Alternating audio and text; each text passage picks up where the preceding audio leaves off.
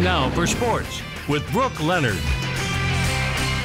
The Montana State Bobcats were on the road Saturday at number 3 South Dakota State and fell short in a 45-14 loss. One unit that hasn't been operating as smoothly is the run game. The Bobcats had only 47 rushing yards, averaging about 1 yard per drive. Without a consistent quarterback under center, this could pose some problems for the offense moving forward.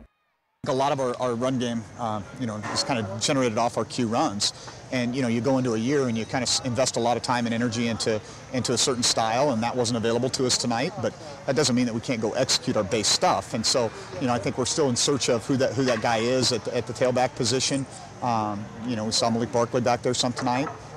Would have liked to have gotten some more touches for Isaiah. The game just didn't dictate the opportunity to do that, and that we've got some work to do there for sure.